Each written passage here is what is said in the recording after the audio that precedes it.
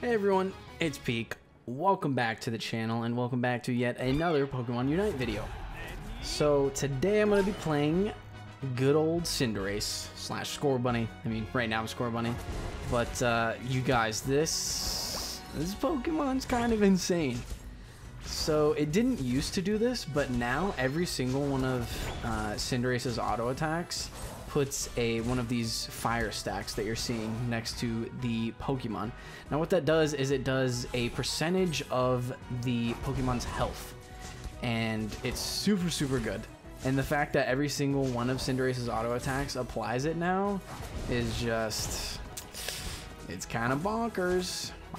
It's kind of bonkers. Now, unfortunately, your boy overextended there. It happens, but I believe no, they don't get Froakie here. That's okay. Oh, I see. We have an AFK as well. Unfortunate, but you know, a little bit over aggressive. But let me just tell you, it's warranted because Cinderace is just crazy. It's crazy. You can play so aggressive here. You see, we're going to I believe, yeah, we're gonna freeze the Snorlax and just be able to take him out.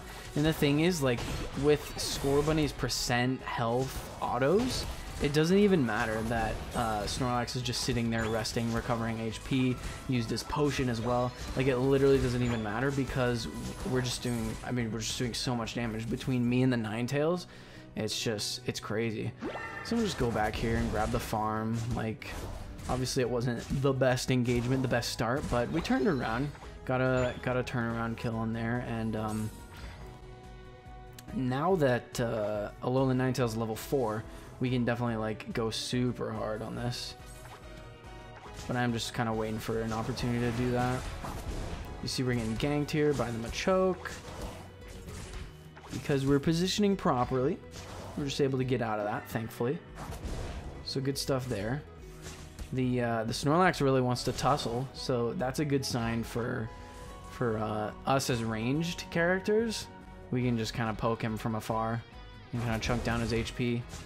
But we want to make sure we're getting these spawns on cooldown because obviously it's obviously the enemy team knows what they're doing. Like it's not an easy game by any means.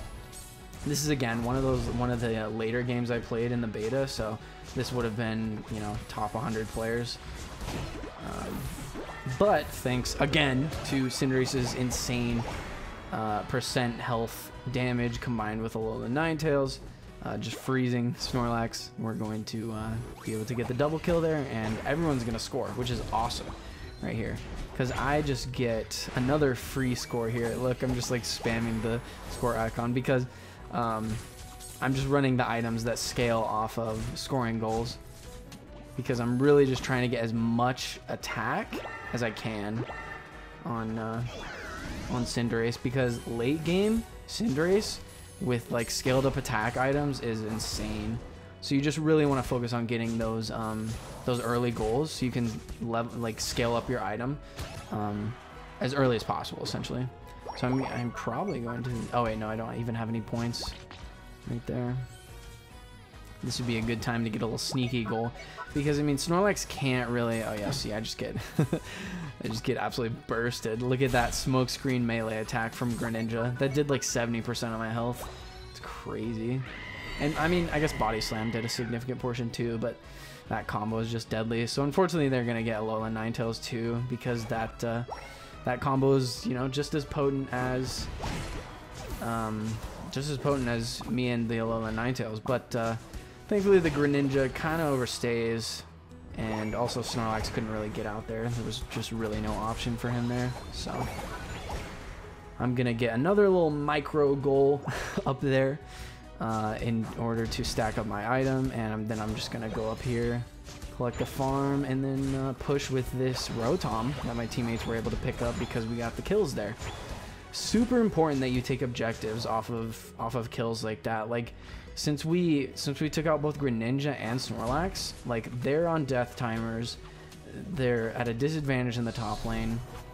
That was a super good usage of the Bone Rush by Lucario to push them back so our Rotom would move up, because Rotom won't move up to the goal unless there's no enemies for it to attack.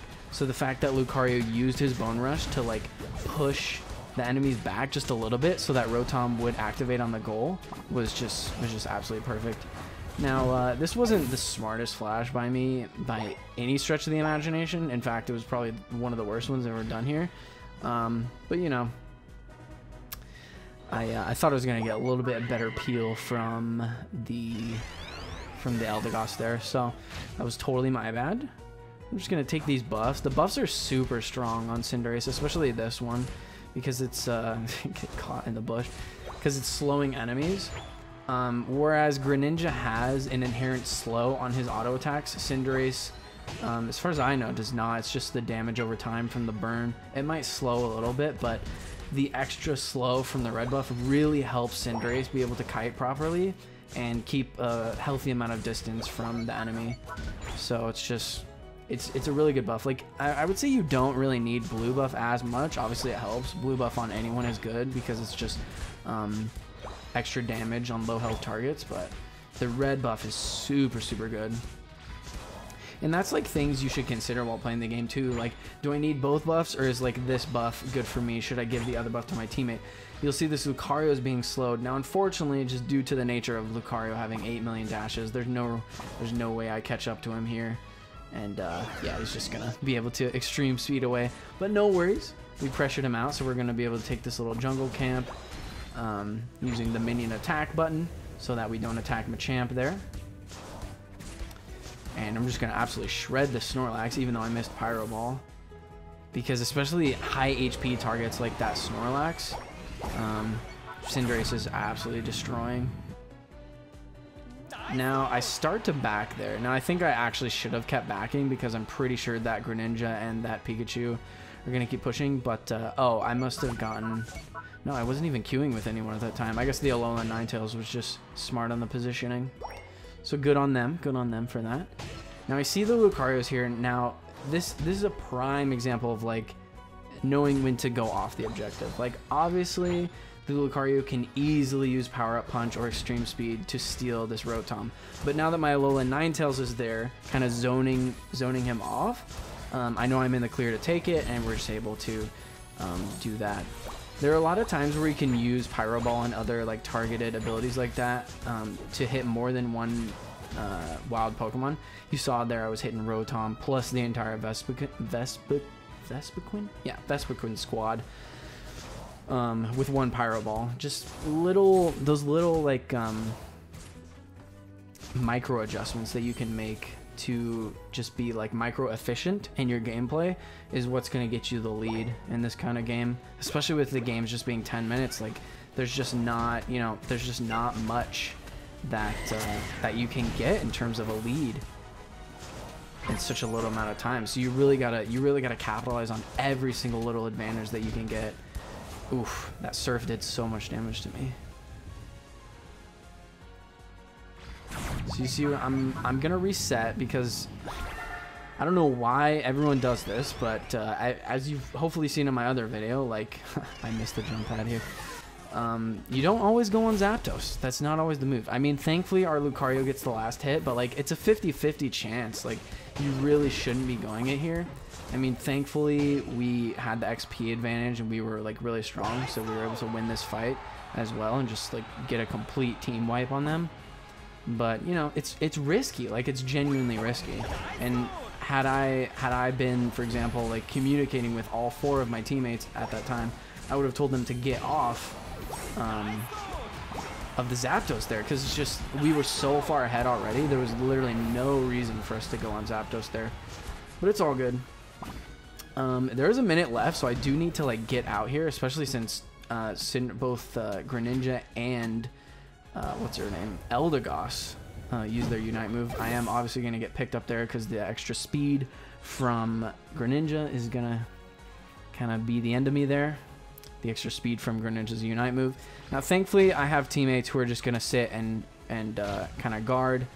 I don't think it was smart of the Lucario to go off the jump pad just yet because, you know, you're going to see here that because they left in order to chase kills, the Greninja gets 78 score right there. So, you know, just little things you got to be aware of. Like, is it worth chasing this kill, or is the Greninja, who I know is low health, who still had a lot of points, are they potentially still sitting there, you know? And in this case, they were. Obviously, we're fine. Like, we had already won the game, so it's really not a big deal.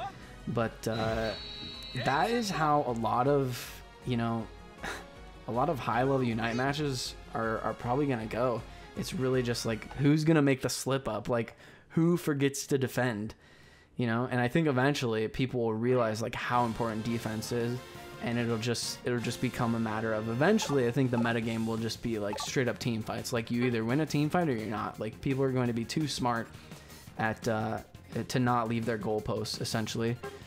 But you know, everyone's still learning the game. It's still pretty new for everyone.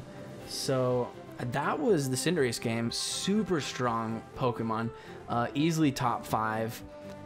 I probably wouldn't say top 3. Maybe, I don't know. It's top 5 for sure though. Just I mean, in terms of marksman, it's either Greninja or Cinderace who are the top right now for sure. Cinderace's percent health from the auto attacks is just so crazy for high HP targets like Snorlax, as you saw in that game. So anyway, you guys, thank you so much for watching.